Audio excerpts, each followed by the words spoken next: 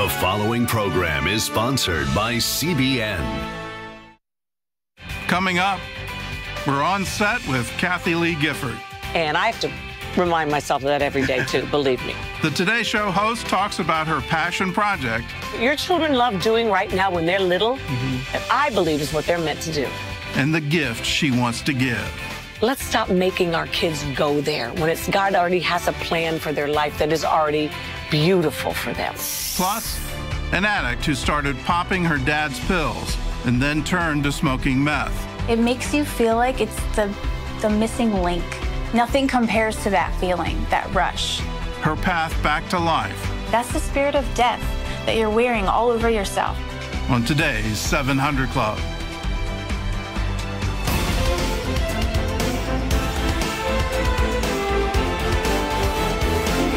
Well, welcome to the 700 Club. Former Attorney General Jeff Sessions is barely out the door, and already pressure is mounting on the acting Attorney General to recuse himself in the Russia investigation.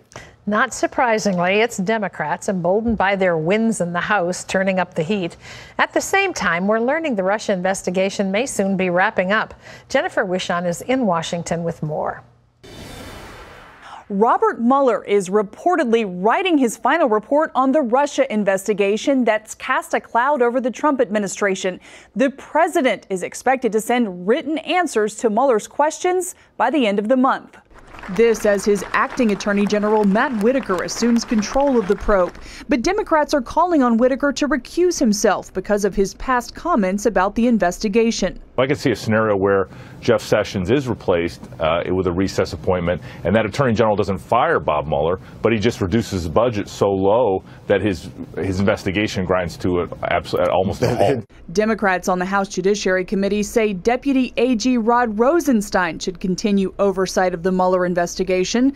They also sent a letter telling the Justice Department to preserve all materials related to any investigations by the special counsel's office and the departure of Attorney General Sessions.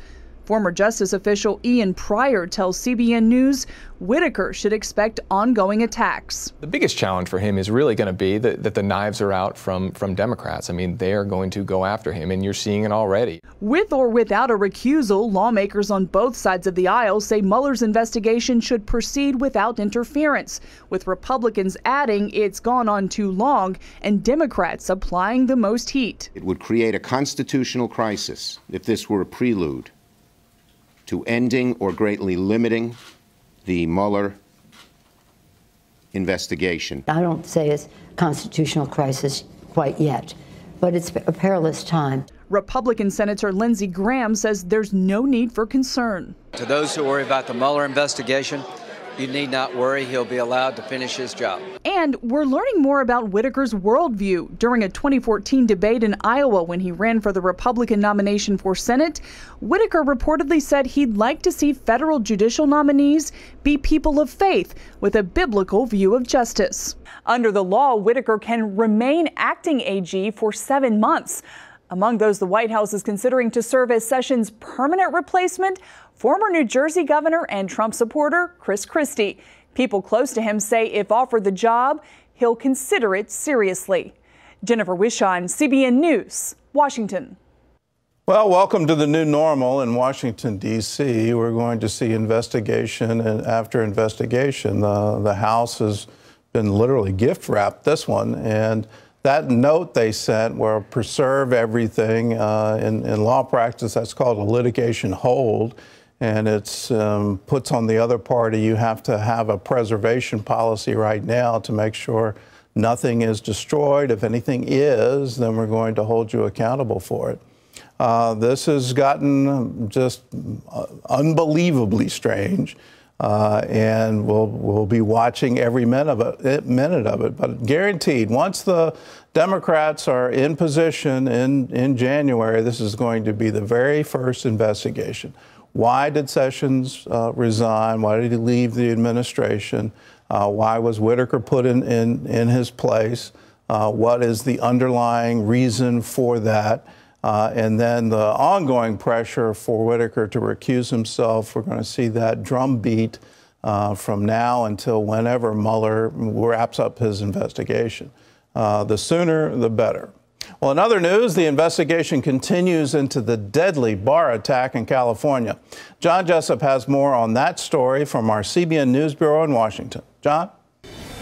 Well, Gordon, federal investigators are working to learn more about the Marine combat veteran who shot and killed 12 people inside a country bar in Thousand Oaks, California. Authorities are searching the home of 28-year-old Ian Long, hoping to find a motive behind Wednesday's rampage.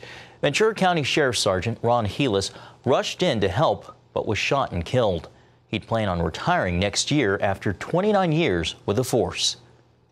Sergeant Heelis was having a conversation with his wife on the phone, as he does several times during the shift, and said to her, "Hey, I got to go handle the call. I love you. I'll talk to you later." He went in there to save people and made the ultimate sacrifice.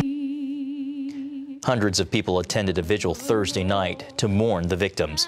Well, Florida Republican Governor Rick Scott is suing 2 Florida counties, accusing election supervisors of what he calls rampant fraud in vote counting in his bid for the U.S. Senate. Scott ordered the Florida Department of Law Enforcement to immediately investigate Broward and Palm Beach counties. This as new ballots pouring in have narrowed Scott's lead over incumbent Democrat Senator Bill Nelson. Scott said, quote, "He will not sit by while unethical liberals try to steal this election." Meanwhile, in the Arizona Senate race, Democrat Kyrsten Sinema has pulled ahead of Republican Martha McSally by about 10,000 votes. Voters turned out in historic numbers on Election Day, and no one group was more important for Republicans than evangelicals. Mark Martin has more.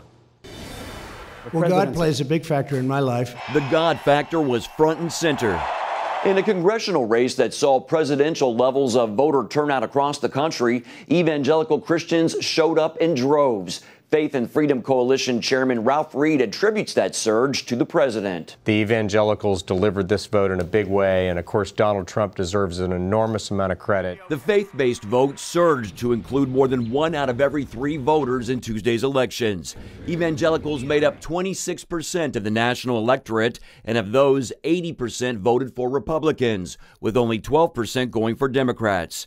But the real evangelical impact was felt on a state level, where in states that flipped seats from Democrat to Republican, the evangelical electorate surpassed the national average every time. There are a couple people looking down from heaven I want to recognize. In Florida, where an emotional Rick Scott claimed victory in his bid for the Senate, 30% of all voters were evangelicals, and 80% of those Christians voted for Scott. And we have a narrow window. In Indiana, where Republican Mike Braun won his Senate bid, evangelical turnout topped the national average by 14%, and 71% cast their votes for Braun. Without you, I'm nothing, and with you, I'm everything. Similar evangelical numbers helped sweep in Senator-elect Kevin Cramer in North Dakota. The good Lord and the people of Missouri have given us the victory. And Republican Senate winner Josh Hawley, a Christian evangelical candidate CBN News has been following since the beginning of his Senate run in Missouri. The country needs us, the culture needs us, our society needs us.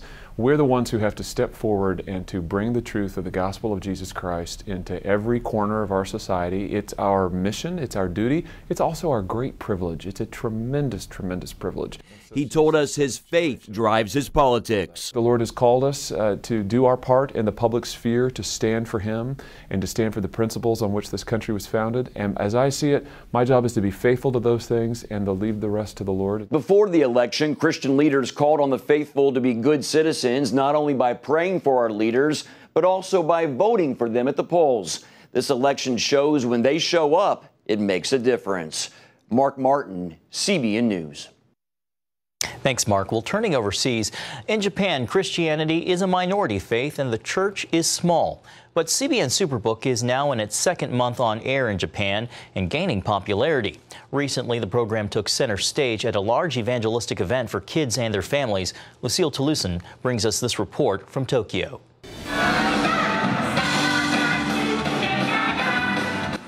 This is known as the Joy Joy Festival.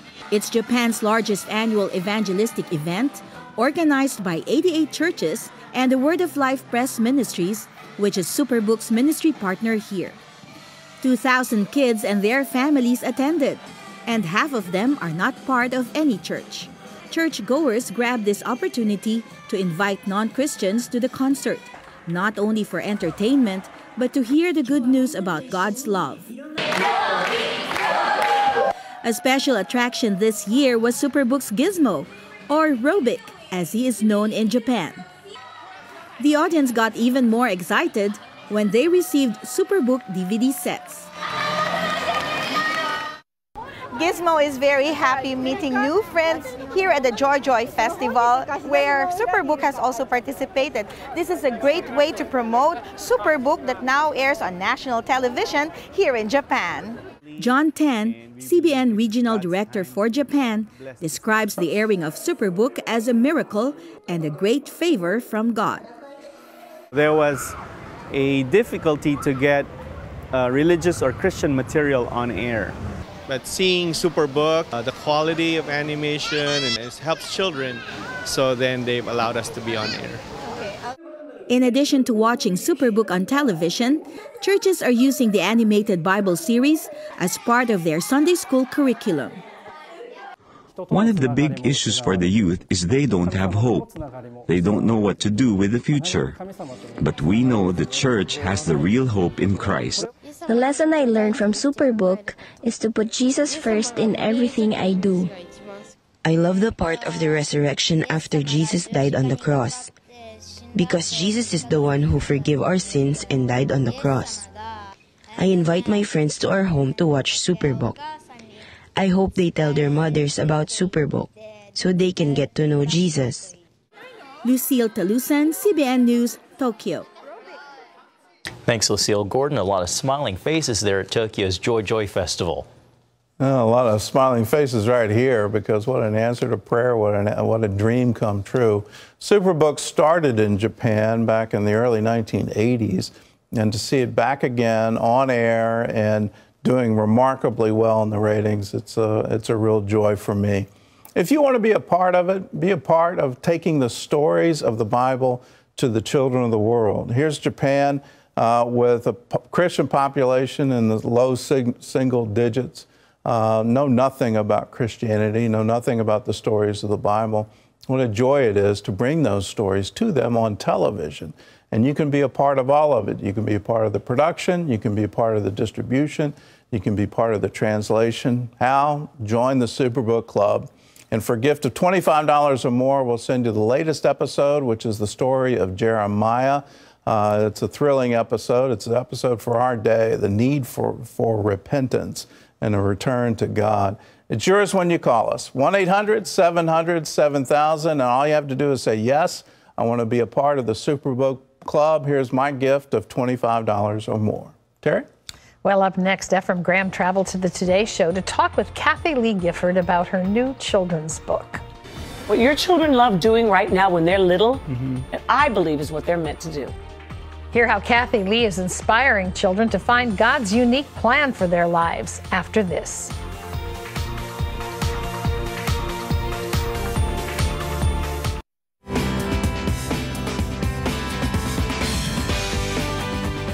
Well, entertainer Kathie Lee Gifford says that what she came out of the womb wanting to do is what she spent her entire life doing, putting on shows. And she believes that what kids love doing right now is the key to what they will want to be doing in the future. In her fourth book for children, Kathie Lee encourages little ones to realize the unique plan God has for their lives. And when she talked with our Ephraim Graham on the Today Show set in New York City, she also had a word for parents. Hello, everybody! Wait, this was not my idea, by the way. From making television, My character, Annabelle, ends up here and meets Craig Ferguson's character. to making movies, Gonna love me to death. to making music, Kathie Lee Gifford keeps busy, entertaining. I just know that what I came out of the womb wanting to do is what I've spent my entire life doing. Absolutely. Putting on shows. And nobody could have interested me in a science project or a math equation. I wasn't going to go there. Let's stop making our kids go there when God already has a plan for their life that is already beautiful for them. Inspiring little ones to find God's beautiful plan for them is at the heart of her latest work. The Gift That I Can Give is Gifford's fourth children's book. Its poetic pages read, "Maybe my gift is just to be kind, by taking care of the stray animals I find.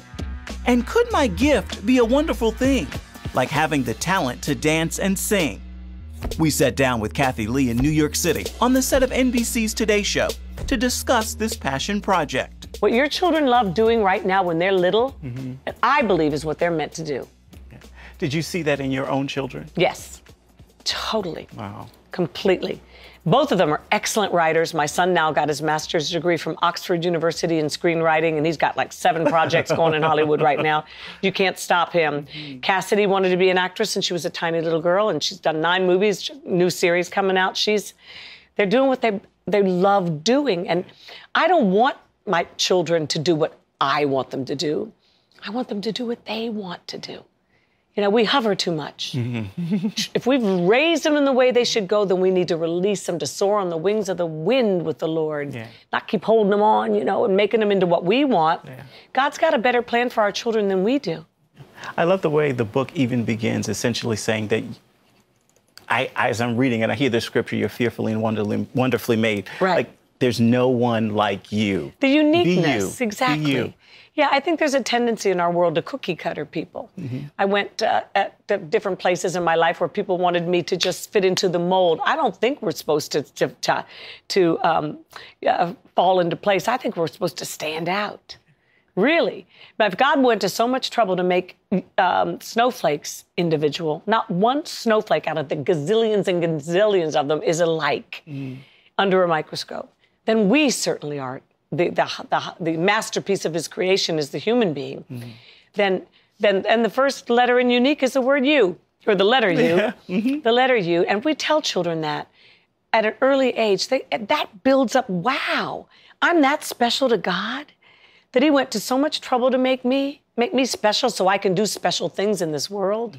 Not so I can win Grammys, not so I can have a lot of money in the bank. Those things may happen, but they'll happen as a byproduct of you following God's path for your life. At the same time, the fierce army of the Philistines. The biblical story of young David defeating Goliath inspired Kathie Lee's children's musical, The Little Giant. And now this book. There's a song in it at the very end called What is Your Stone? And that's basically the question we should be asking our children, not what do you want to be when you grow up, just what has God already made you to be? So grab your stone and throw it well. One of the underlying message, or maybe the greatest theme in this, is finding your gift is not just for you, it's really for those around you. That's right. It isn't for us. We live in a me generation. We live in a where's mine generation. I'm entitled to this, I'm entitled to that. We're not entitled to anything. Even the breath we breathe every moment of our day is a gift from God. And we should be grateful. We should be grateful people, not entitled people. And I have to remind myself of that every day, too, believe me. There are a few people in this room that spent a lot of years with me, and they're going, Mama, don't preach. But, yeah, and even if you're not the smartest person you know, if you're not the most beautiful person you've ever laid eyes on, if you're not you don't fit into certain molds, that's praise God, because you're not supposed to. But here's the thing, there is one thing that every single one of us can give, and that's the way our book ends, no matter what your circumstances are. And that is the gift of God's love. You can give a smile. Children understand that. You can have a lemonade stand and help a family that's been falling on hard times in your own neighborhood. Start there. Start in little ways. Let God show you a need in the world, and let him lead you to a way to help people with that. You can rescue animals. You can be a good player on a team and give the ball to somebody else when you know you could make it over the finish line. That kid's never made it over the finish line. Let him have it. Those kinds of things. It's really quite a simple message. Sometimes those are the ones we trip over. Kathie Lee is living that giving message with her book, donating the proceeds to Child Help, a nonprofit organization working to prevent and treat victims of child abuse. Ephraim Graham, CBN News, New York. It's a lovely book with a lovely idea. Kathie Lee Gifford's book is called The Gift That I Can Give. It's really pretty. I think your kids would enjoy it. It's available wherever books are sold. Great message. Well, up next, a young troubled woman starts shooting up. It makes you feel like it's the missing link, like it's the piece to your puzzle that you've been searching for your whole life. It is so overwhelming and strong, and nothing compares to that feeling, that rush. See where that rush leads her right after this.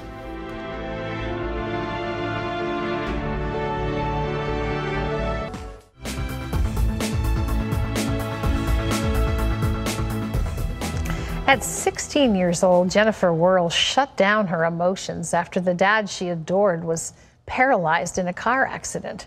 She also turned her back on God. A few years later, Jennifer was finally able to feel something again, the rush of shooting up heroin. He was the leader of our family. He was 6'5", 250 pounds, strong, could pick all three of us up at the same time. And he went from that, to gone. The news had been staggering for Jennifer. The 16-year-old had just come from a missions trip, only to find her dad in a wheelchair, the victim of a car accident that would leave him paralyzed for life. I felt numb. I avoided the hospital at all costs. I felt like if I just don't deal with this, maybe it's not happening. The trip had inspired Jennifer to go into the missions field. Now, she questioned everything she believed about a loving God. I thought, really? If this is what you're going to give your children who love you and who are trying to do good for you, then I don't want anything to do with you. Jennifer's mother started drinking heavily, leaving her 3 daughters to find ways to cope on their own. She wasn't there for us. She was a nervous, worrisome, anxiety-driven wreck. As for Jennifer, she stopped going to church altogether and took to drinking with friends. But she poured most of her time and energy into school. So that became my focus. It was a perfectionism-driven, I'm going to succeed and achieve now. Her efforts got her a scholarship to Rutgers, where she continued to succeed. Then, just before graduation, her parents divorced, and she went to live with and care for her dad. She graduated, but her occasional drinking became a regular ritual. I didn't want to feel pain. I didn't want to cry over my dad. I didn't want to cry over my family. I didn't want to feel that loss and that pain, so I just covered it up. Then her younger sister moved in just off a stint in drug rehab. Unwilling to give up her habit, she dragged Jennifer down into her world of addiction. She quickly convinced me to start sneaking into my dad's room at night and taking his synthetic heroin, Oxycontin. Jennifer started shooting up heroin and eventually meth. It makes you feel like it's the missing link, like it's the piece to your puzzle that you've been searching for your whole life. It is so overwhelming and strong, and nothing compares to that feeling, that rush. For 6 years, Jennifer moved around going from job to job, having run-ins with the law and fighting addiction. I was running from God. Little pieces of me started to fade away, and I became completely numb, desensitized to anything going on around. During that time, she made several attempts to rehab. So there would be moments when I would kind of snap out and be like, this is not what I want for my life. I did have a desire to get married and be a mom and have my own family someday. While Jennifer was willing to go into rehab, she dismissed any notion of asking God for help. Why didn't I think Jesus would fix me at any point in my using years? Because I didn't think he was good. I didn't think he loved me enough to pick up the broken pieces and put me back together. I was broken and I didn't think he could make me whole. At 26 years old, addicted and out of work, Jennifer had run out of options. Really hit another bottom, a low, tired of life, tired of using, tired of not having money, tired of being in a fog, tired of not feeling well physically, tired of being scared. A year earlier at her older sister's wedding, one of Jennifer's aunts told her about a healing ministry in Georgia. At the time, Jennifer didn't give it much thought. Now, it seemed like her only hope. When I got there, I had skulls on my shirts, skull rings, black dyed hair. I remember someone approaching me and saying, that's the spirit of death that you're wearing all over yourself. I sat in on that first session and felt the Holy Spirit for the first time in a long time, and God saying, your time is up. It's you and me now, and I've missed you, and you're my daughter, and I want you back. For a week, Jennifer learned about God's love and power. She filled her notebook with teaching that transformed her life. I broke down and I sobbed so hard, uncontrollably sobbing. And ladies came around and laid hands and hugged me and comforted me. And I honestly feel like I had demons from all of my drug abuse and that they were released in that prayer. Jennifer recommitted her life to Christ, was baptized, and completely delivered from drugs. She returned home to New Jersey to serve time for a previous drug charge. In jail for 3 months, she learned more about God. That's when I fell in love with Jesus again. It started in Georgia, but in jail, locked up, nothing else to do, confined, I felt free. I felt like life was gonna start. When I got out, the world was my oyster. Like, let's go. I'm back. Once out of jail, Jennifer moved to Florida with her mother and within 3 months met her husband, Jason. On her wedding day, her dad was by her side giving her away. Today, she is the mother of 2 happy girls. When I look in the mirror, I think of God's faithfulness. I was trying to fill the hole in my heart and the broken pieces from life with the world, but only the Father, Son, and Holy Spirit can fill that. So he filled that in me, and I find refuge in that and comfort, and I'm full. No, I don't care who you are. Life is full of curveballs for all of us. Things happen, things that are unexpected, things that we're unprepared for, things that are painful and hurtful.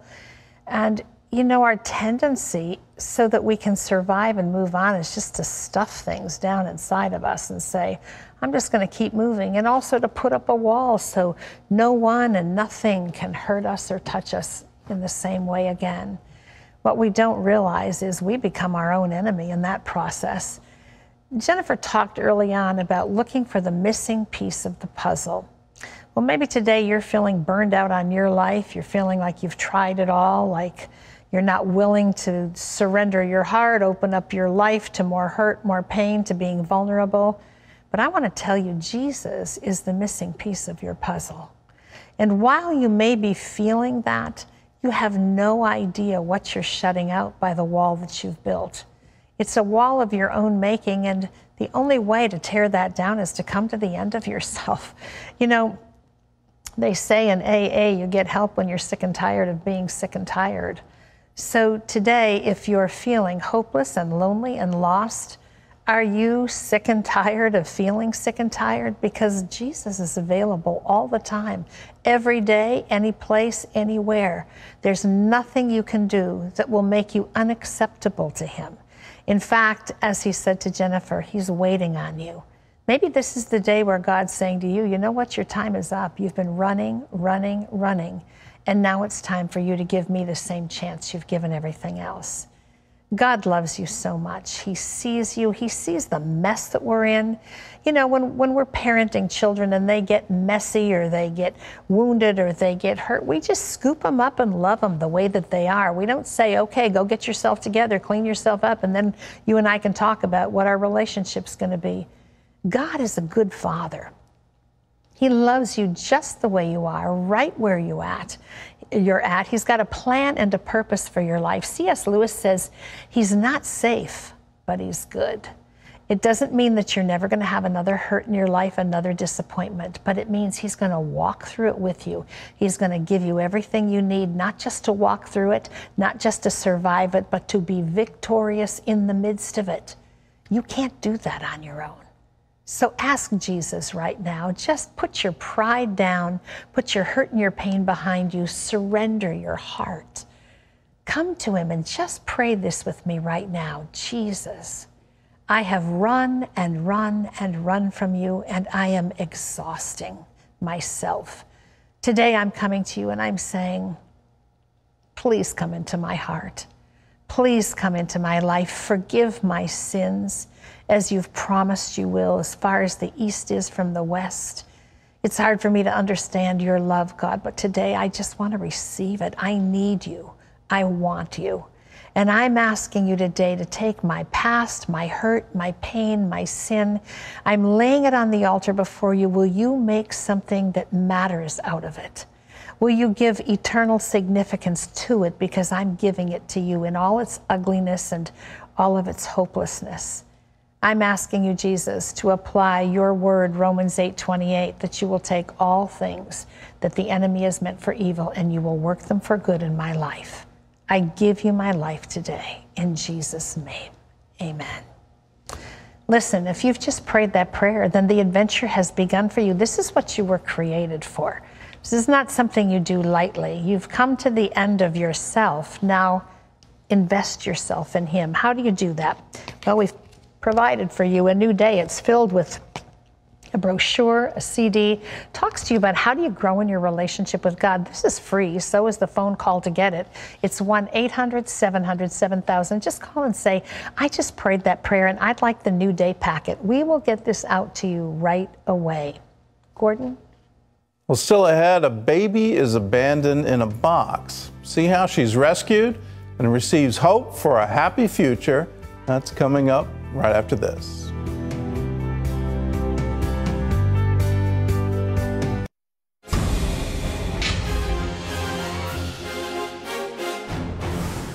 And welcome back to the 700 Club. The Trump administration will no longer hear asylum claims by migrants who enter the country illegally. In the past, those who reached American soil had the right to stay while officials evaluated their bid for asylum. An executive order issued Thursday says those seeking asylum make their claims at a recognized point of entry or be deported.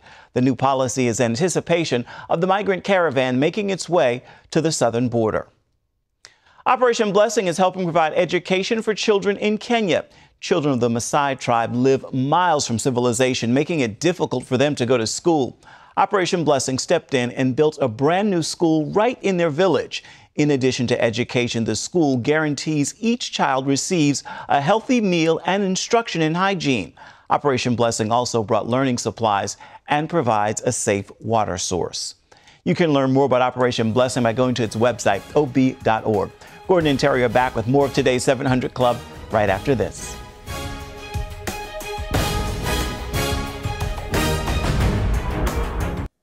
We have a Robertson family tradition, and that tradition is whatever you're going to spend on Thanksgiving, on Christmas Eve dinner, on Christmas dinner, take an equivalent amount of money and give it to those who don't have anything. How can we help people in need? And it's a wonderful way to celebrate Christmas. And the whole family can get involved in this gift to say, yes, we're going to help others in their time of need.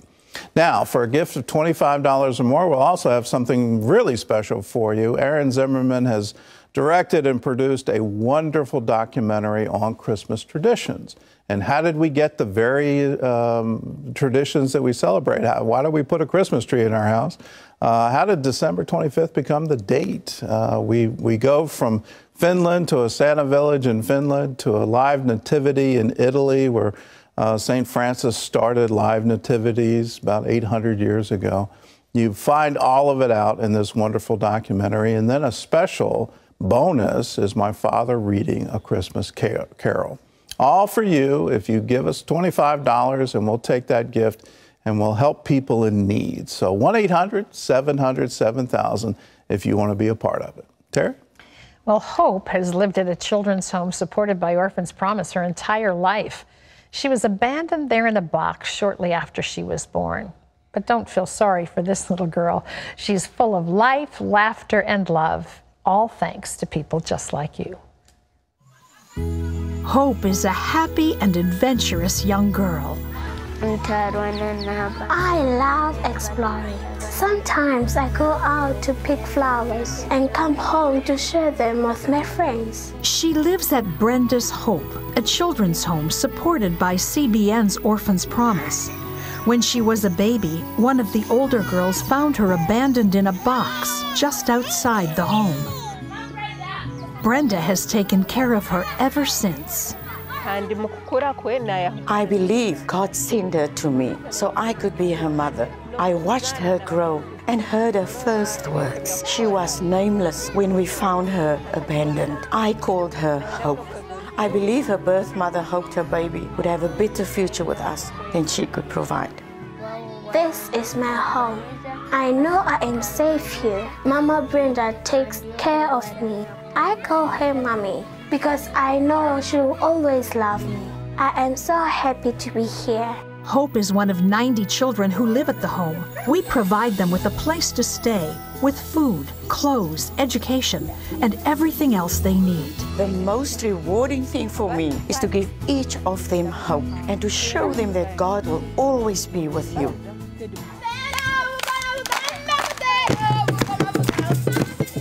I want to grow up and be a good girl. I know God will always provide for me. I want to thank you for your help.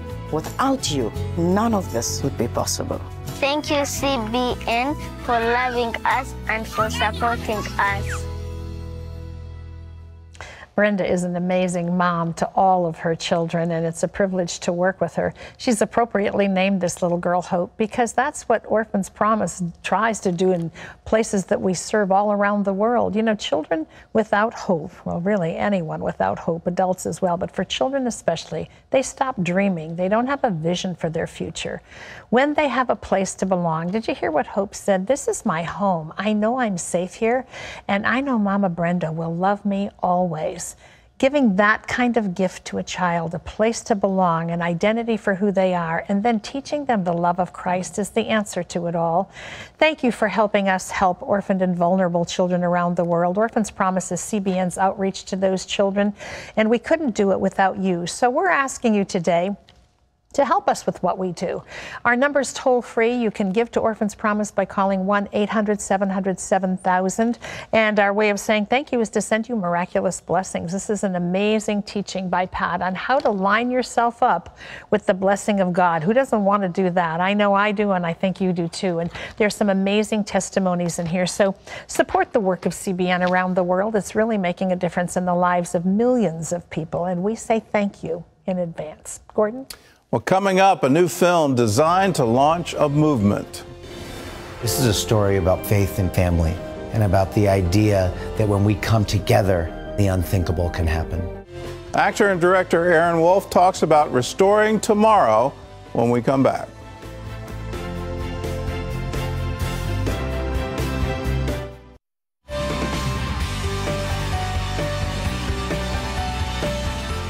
In our divided nation, what can we agree on? Well, that question is raised in a new film from actor and director Aaron Wolf called Restoring Tomorrow.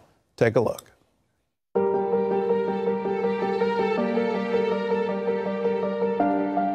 Is there anything we can agree on? I think the answer is actually yes. On November 13th, we are having an incredibly special event with the film Restoring Tomorrow. You'll follow my journey as I come back to my place that mattered. And together we'll have this movement of restoring tomorrow for everyone all around the country. And guess what? That's something that cuts through the divide and brings us all together. And that's what we need to do, is find the things that we have in common. Just like this, our childhood bedrooms. We all have places that matter.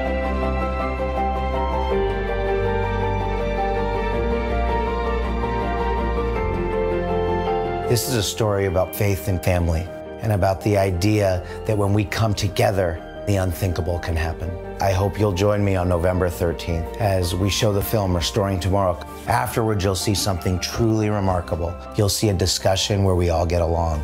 Together, we can find our childhood bedrooms and our childhood places that mattered to us.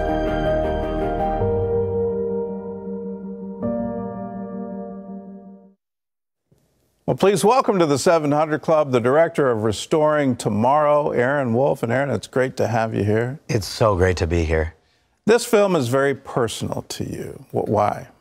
It is as personal as can be. It started with a bump in the road. I was supposed to get married, and a month before, the wedding got called off. And I thought, oh man, I was so depressed. And then my rabbi asked me, I came in and he said, can you start chronicling what we're trying to do here? Restore this place that's falling apart.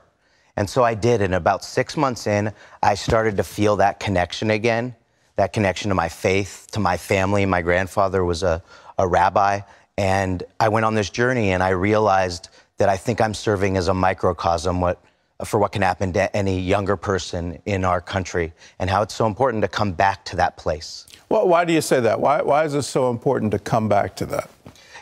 When we come back to our places that matter, when we come back to our churches, to our temples, all of a sudden we're connecting to good so that we can then go, because the building is the building, but what happens in that building is what makes us who we are, so then we can go out and make the world a better place. And it's a big message that you'll see in the movie, and in the movie at the end, I think you'll be caught off guard with, without a spoiler alert, with what happens. All right. Well, grandsons of rabbis aren't supposed to go away. So what happened to you along the way? I went to New York to NYU, to the film and acting school, and just became caught up in being a 19, 20, 21-year-old.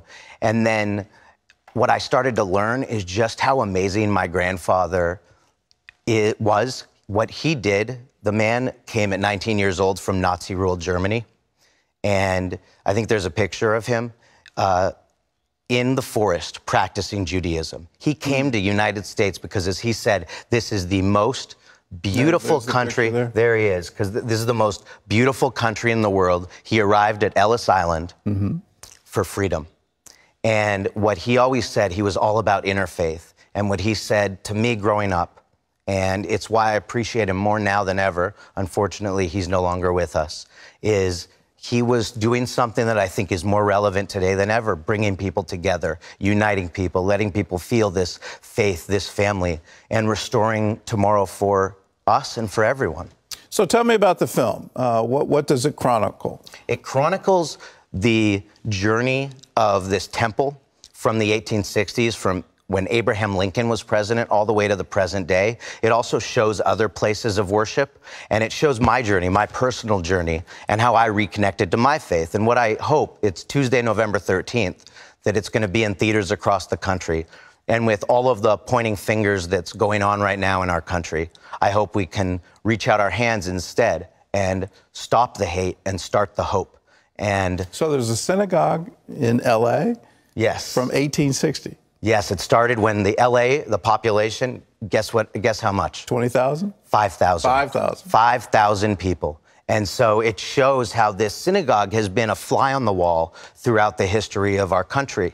And what it also shows is how it needs to be, and places like it need to be flies on the wall for the next 100 years. And we, as younger Americans, as younger leaders in our community, need to be those voices for the future, because as we say in the movie, we are the ancestors for the future. And the more that we can promote this hope and promote this idea of family, and that's why I want people to bring their grandparents. I want you to go on November 13th with your families, and you'll see at the end, I think you'll feel something truly special and connect again. I just find it really unusual. There's a synagogue in L.A.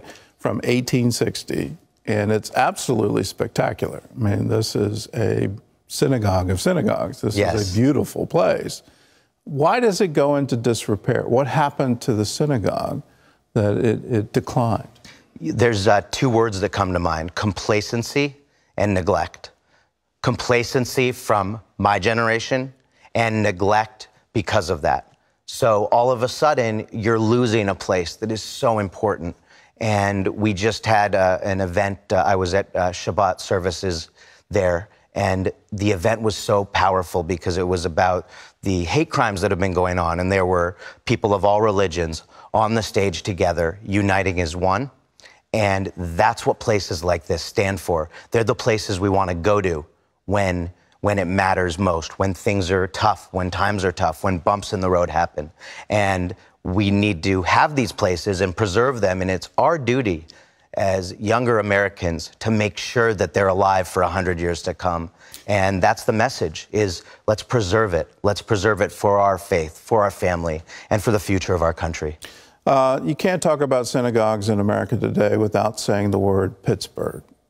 And it's unfortunate a whole city has become now, you just say Pittsburgh, and your mind immediately goes to the shooting in the synagogue. It's why, you know, I wish my grandfather was here, because he'd have better words than me. But you're doing great. You've got great words. The moment that happened, I said, you know what we need to do? This is a movement now. And on Tuesday, November 13th, I want to raise money to help the victims' families of all the hate crimes that have been going on. And Pittsburgh stands out, now Thousand Oaks. And we need to do that. And so we're giving a portion of the proceeds to the victims of hate, because the America that my grandfather came to in that picture when he's on Ellis Island is not the America of going and shooting up places of worship. They're called sanctuaries. They're called sanctuaries. They're called churches. They're these places that are sacred. And the idea that our own people are shooting them up, that's not the America he came to from Nazi-ruled Germany, a place with the most hate. He came to America for freedom and for hope. And that's what our movie is doing. On Tuesday, around the country, we can feel hope together. You're talking about inspiring a movement. What do you want the movement to do? You know, I want people to go in thinking they're seeing a movie, and then afterwards we've created a special piece. And then I want them to go out to their community and embrace one another and go back to your place of faith, even your church, your temple, or even if you think you're atheist or something, still go back, check it out, try it out, because when you go in and when you feel that energy, you're gonna go out and feel better about the world. And to me, that's a movement. If we all start restoring our tomorrows, we all can make the world a better place and stop some of this from happening. I love that phrase, even if you think you're an atheist. That's a wonderful thing. Well, the film is called Restoring Tomorrow. It's a one-night-only Fathom event, so that you get one shot at this. It's on Tuesday, November 13th. To find a theater, we've got the listing on cbn.com, and we can refer you over to the website. Here's a word from Psalms. Behold how good and how pleasant it is for brethren to dwell together in unity. God bless you. We'll see you again.